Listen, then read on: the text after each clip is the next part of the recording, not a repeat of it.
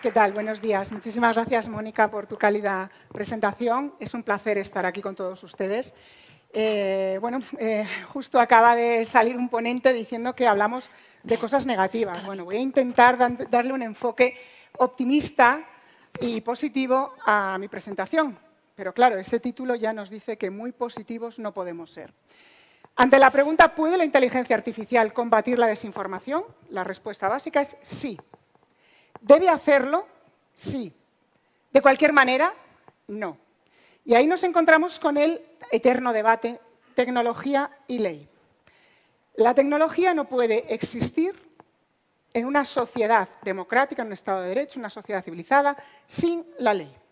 Porque lo puede todo. Porque lo mismo que se lleva la desinformación, se lleva la información, se lo puede llevar todo. Y ahí es donde nos encontramos con el problema. El problema no es si tenemos la tecnología para combatirlo, claro que la tenemos. El problema tampoco siquiera podríamos decir que es la ley. ¿Tenemos leyes para combatirlo? Por supuesto, se puede. Si no las tenemos, las creamos.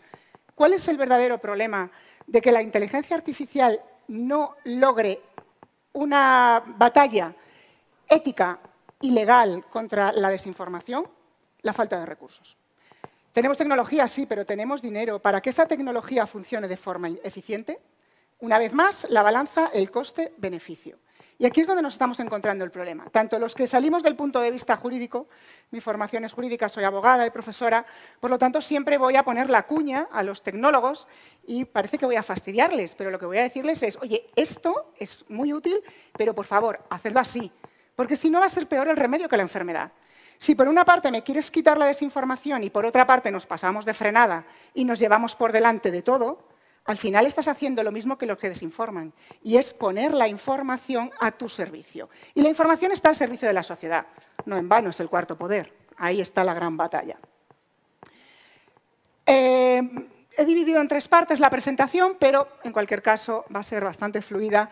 Con la conceptualización tenemos un escenario sobre lo que significa la desinformación, unas estrategias, por supuesto la Estrategia Nacional de Ciber, y cuál es el presente y cuál es el futuro. Bueno, aquí presente todos sabemos lo que está pasando con Ucrania y la verdad es que, para ser positivos, justo hoy leía la noticia de que parece que hay un borrador para la paz y que es posible que termine el problema.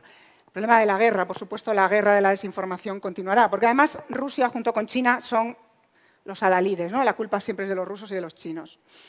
¿Qué es la libertad de información? Pues tenemos ya esa descripción hecha.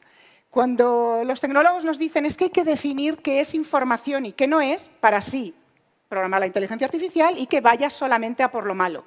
Ojalá fuera tan fácil. Pero es que tampoco es tan difícil. La información lleva definida, al menos en España, desde que tenemos Constitución española, tenemos un tribunal constitucional que ya ha dicho lo que es lícito y lo que no en las redes. Y aquí podríamos incluso hablar también del discurso de odio. Es que es todo muy nuevo, es que no se sabe si esto es malo, si esto es ofensivo, si no lo es. Claro que se sabe, pero ante supuestos de hecho concreto hay que aplicar una norma y tiene que haber un juez concreto. Por lo tanto, he incluido también el artículo 20 de la Constitución colombiana, porque también está definida perfectamente la libertad de información. Este es el límite de la inteligencia artificial. Los límites de la tecnología siempre, siempre, siempre son los derechos fundamentales. Este es el que nos toca. Si hablamos de estadísticas, pues todo el mundo se ha encontrado con desinformación y hace 10 años era más difícil de detectar. Incluso hace 5 años todos hemos visto como, si no nosotros o no nos atrevemos a confesarlo, familiares recibían en su WhatsApp unas cosas rarísimas, las reenviaban o, no sé si a ustedes les ha pasado, pero a mí continuamente mi familia ya me ha tomado por el verificador. Cada 2 por 3 me mandan un WhatsApp, ¿esto será cierto? ¿Esto será verdad? Normalmente, según el título, intento enviarles a un medio de comunicación social, a un periódico, a un diario digital, en función del color de la noticia. Digo, si no lo ha dicho este periódico que es de derechas, entonces no es verdad, o no lo ha dicho de izquierdas, no es verdad, pero investiga tú y aprende a tener ese espíritu crítico. Por lo tanto, tenemos unas estadísticas que cada día vamos entendiendo qué es la desinformación de una forma más acertada como sociedad. Ahora bien, una cosa que quiero dejar en la mesa. No podemos batallar contra la desinformación y eliminarla completamente. No podemos, es imposible. La desinformación existe desde que el hombre es hombre, desde que la guerra es guerra. Si no puedes con el enemigo, confúndelo. Entonces, ¿qué tenemos que hacer? Convivir con ella. Convivir con ella. intentar minimizar su impacto. Esta es la función de la tecnología, esta es la función de la inteligencia artificial. Lo más importante es que ahora, con estas posibilidades del algoritmo, es más fácil minimizar ese impacto.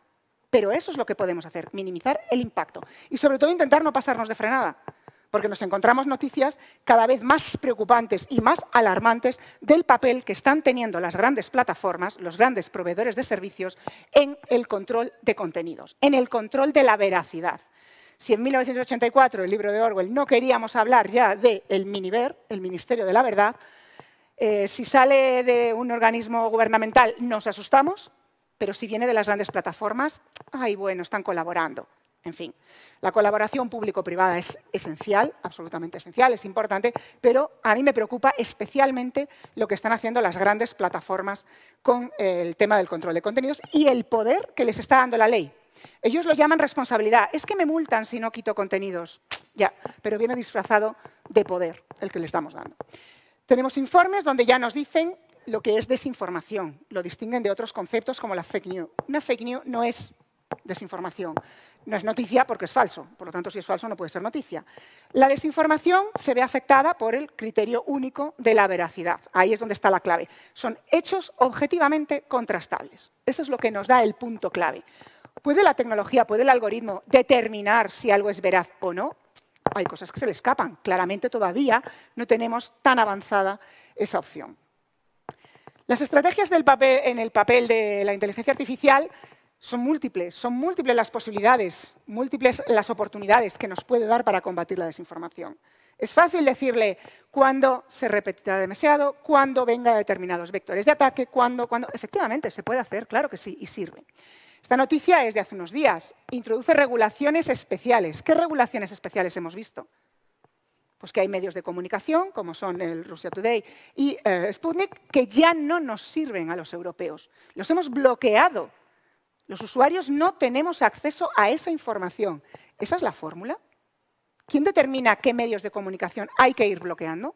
Yo recuerdo hace años en España un partido político muy de izquierdas que dijo que en cuanto llegase al poder lo primero que iba a hacer era nacionalizar los medios de comunicación, porque claro, los medios privados estaban pagando y se iban más a la derecha o a la izquierda. ¡Uf, qué peligro! En España ya Twitter al menos ha reconocido que por alguna razón sus tweets se van a la derecha. ¿Quién tiene la capacidad de controlar? La confianza. Este es el criterio básico junto a la veracidad. El algoritmo, contróleme usted la veracidad. Pueblo, usuario, persona que recibe la información veraz, confíe en mí.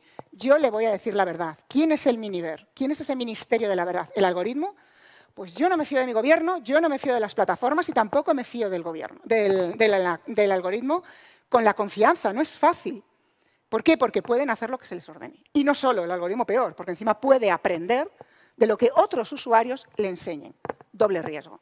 Por lo tanto, no puede haber una sola medida, tiene que haber muchas. Y lo importante es cómo creamos, esto es lo que nos tenemos que plantear, los tecnólogos, cómo creamos confianza en el usuario, para que sepa que esta información no solo tiene derecho a acceder a ella, sino que es verdad y sobre todo que puede ser contrastada. Esa es la intención. Tenemos una cronología de acciones en la Unión Europea, desde el año 2015, de una forma más efectiva, más rápida, y llega hasta el día de hoy con unos intentos de regulación. Hay planes de acción y, sobre todo, hay lo que llamamos soft law, códigos de buenas prácticas, responsabilidad social corporativa del periodismo, códigos deontológicos del buen periodista. ¿Qué nos ofrece confianza? Yo siempre he dicho que para mí un medio de comunicación social me ofrece confianza porque el editor, el director, el periodista tiene responsabilidad legal. Por lo tanto, si me tengo que fiar de alguien, me fiaré de alguien que tenga una responsabilidad llegado el caso. Pues con los verificadores me va a pasar lo mismo. Las personas que me dicen, mira, esto es falso, esto no es cierto, esto está intentando manipularte para conseguir un objetivo, tienen que tener responsabilidad legal. Si hay un verificador, un fact-checker, que me diga la ley que tiene responsabilidad legal. De esa manera podré tener mayor confianza. Por eso, la responsabilidad social corporativa, los códigos deontológicos, los códigos de buenas prácticas son el paso previo a la norma y son los que tienen que ir organizándonos caso por caso con la tecnología.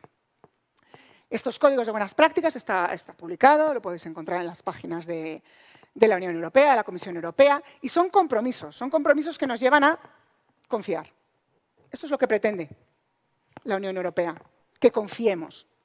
¿Por qué? Porque el verdadero objetivo de la desinformación es que desconfiemos. ¿Y cómo lo hacen? Pues muy fácil. Nos dan la información que queremos oír.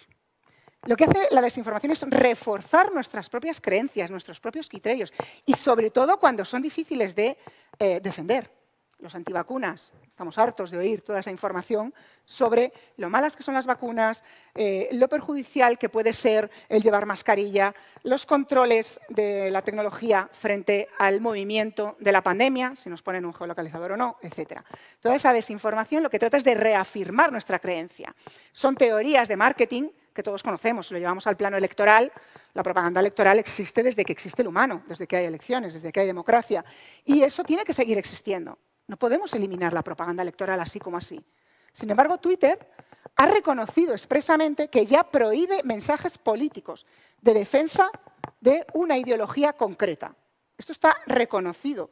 ¿De qué manera lo hacen? Pues a veces le dicen que sí, a veces que no, y cuando les parece bien, claca, adiós al político de turno, adiós a tu perfil. ¿Es eso lo que queremos? ¿Es esa la democracia que queremos? En la que un proveedor de servicios, un prestador de servicios de la sociedad de información nos diga lo que podemos ver y lo que no. Pues tampoco es eso. ¿Qué puede hacer la inteligencia artificial por nosotros en todo este tinglado? Bueno, pues sabemos que la verdad es la primera víctima de la guerra. Si no puedes con el enemigo, confúndelo. Y el arte de la guerra está perfectamente... en el arte de la guerra, en esta obra de este autor chino, está perfectamente delimitado para qué sirve desinformar, para qué sirve confundir. Los bots que distinguen, un bot distingue, ¿qué va a distinguir? Distinguirá a veces sí, a veces no. Si a los jueces les cuesta distinguir cuándo un discurso es odio, cuándo hay una injuria, una calumnia, ¿cómo lo va a distinguir de una forma precisa un bot? Pues lo tiene complicado. Por lo tanto, no estoy intentando decir que la inteligencia artificial no sirve, ojo. Estoy diciendo que ella sola no puede. Necesita muchísimas más acciones. La lucha contra la desinformación es una suma de acciones que van desde el pensamiento crítico del usuario hasta el bot.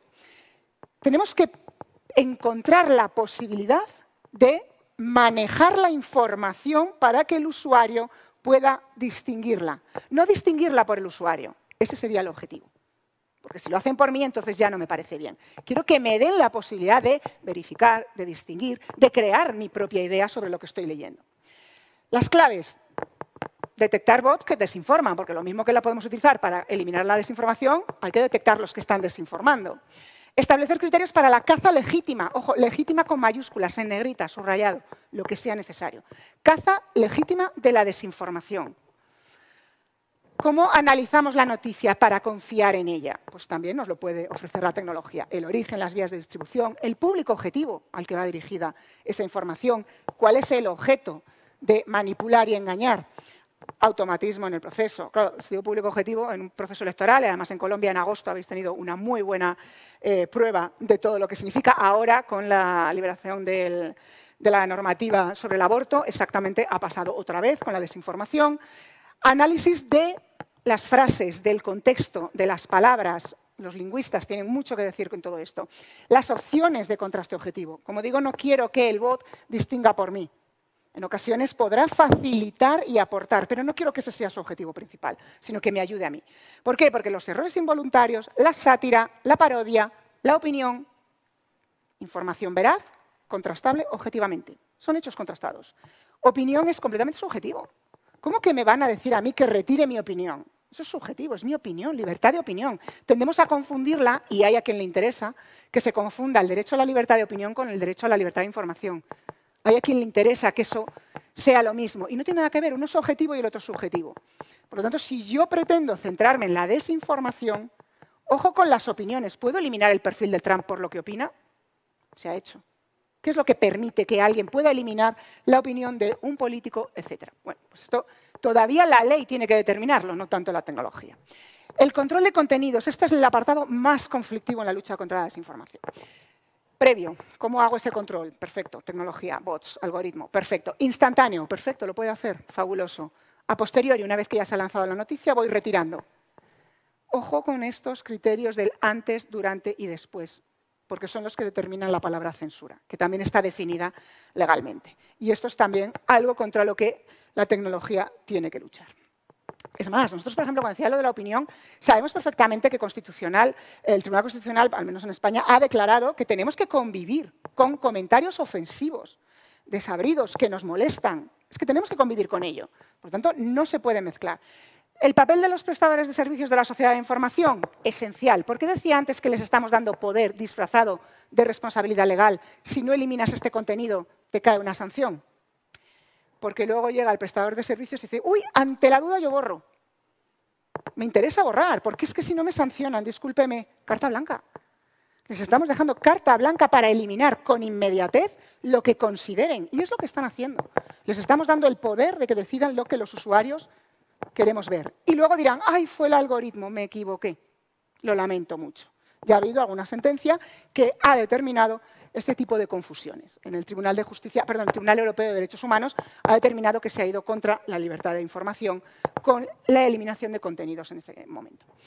Facebook pasa el ataque, permite a los ucranianos desearle la muerte a Putin y a otros invasores rusos. ¿Quién es Facebook para tomar este tipo de decisiones? ¿La separación de poderes permite este tipo de funciones y de competencias constitucionales? Rusia cierra Instagram para facilitar la difusión de propaganda terrorista. Bueno, ya Rusia con su constitución y cómo se las apañe. Pero esa no es la democracia que yo quiero, donde las plataformas toman ese tipo de decisiones porque la ley les responsabiliza y se arrogan ese poder de decidir lo que podemos entender por veraz. Preparan un plan para nacionalizar Google, Apple, IBM, Spotify. Un desmadre. No se me ocurre otra forma de calificar esto. Rusia se queda sin iPhone, sin Google Maps, Google castiga a Rusia. Google, vale, si nos viene muy bien, nos parece muy bien. Pero esto yo lo puedo comentar en un café, una cerveza, con unos amigos, pero legítimamente, como caza de la información, no podemos permitírnoslo en una sociedad democrática. La excelencia y la confianza en la inteligencia artificial. La Unión Europea se está poniendo las pilas con estos conceptos. No tenemos inteligencia artificial si no confiamos en ella. ¿Cómo confía el usuario en ella? Pues uno de los criterios, yo estoy trabajando en un proyecto de investigación, y uno de los criterios que más se repite entre tecnólogos, ojo, no usuarios mentalizados por Hollywood, es que haya supervisión humana. Que en algún punto de la decisión, del proceso de la toma de decisiones por el algoritmo, desde que empieza hasta que se decide y cuando se ejecuta, haya la posibilidad de una revisión humana. Esto es lo que nos vienen diciendo, al menos el proyecto de investigación en el que estoy realizando, es la respuesta más habitual. La Estrategia de Seguridad Nacional, ahora acabamos de tener acceso a la de 2021, porque hubo un pequeño parón con 2020, nos hablan de la ciberseguridad y, por supuesto, la batalla contra la desinformación como elemento esencial de este trabajo.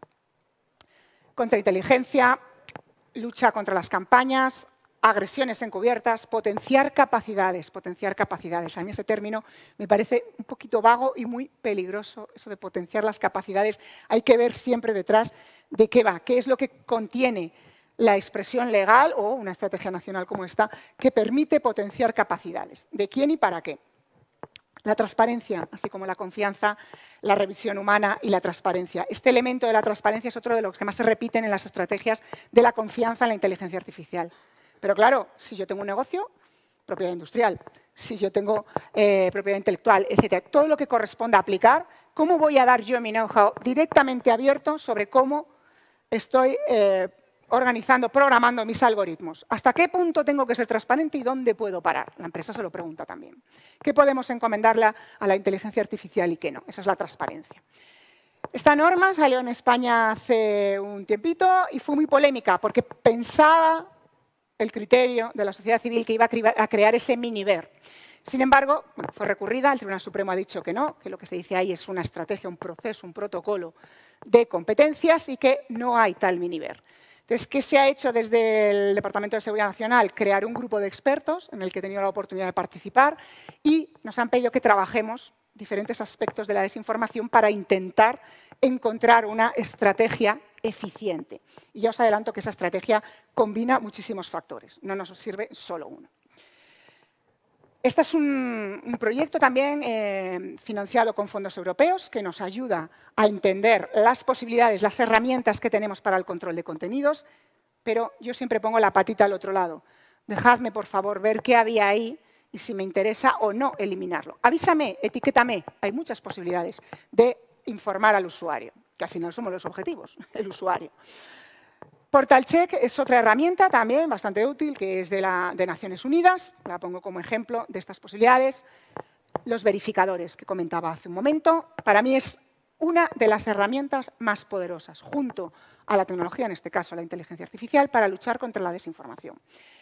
Esta tiene responsabilidad legal, está sometido a la ley. El algoritmo está sometido a la ley, porque si no, no voy a confiar. Hay transparencia, si no, no voy a confiar. Hay un humano en algún punto del proceso de toma de decisiones o de ejecución de la decisión, si no, no voy a confiar. Como usuario, que va a ser manipulado, porque voy a ser manipulada o lo van a intentar, necesito todos esos criterios. He sacado también 2 ejemplos que tenéis aquí en Colombia también de verificadores de la veracidad que no de la verdad. Decía, no recuerdo a quién, que si pretendiésemos encontrar solamente la verdad, entonces la información habría muerto. No se puede basar la libertad de información exclusivamente en la verdad. Por eso es el criterio de la veracidad. La batalla, propaganda participativa, que decía hace un momento, y el algoritmo aquí lo tiene muy complicado. Porque nosotros mismos buscamos autoconvencernos, que nos digan que estamos en lo correcto, que eso es lo que pensamos. Eso es lo que está haciendo ahora mismo Putin en Rusia. Está eliminando información para que la gente se reafirme y diga, es que era necesario hacer esto. Veremos a ver si al final se consigue que Ucrania no entre en la OTAN y de esa manera se termine la guerra. Y con esto doy por terminada la presentación. Muchísimas gracias.